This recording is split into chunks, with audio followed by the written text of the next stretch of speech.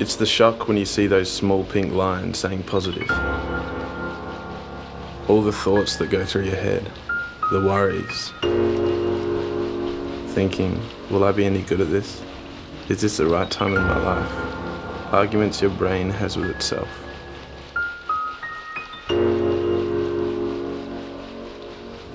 When you see that tiny human being after the first scan, all that worry just vanishes. I remember feeling an intense amount of joy, but I was terrified. I thought pregnancy was awful.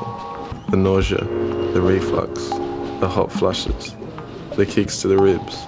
But now that I look back, I miss it.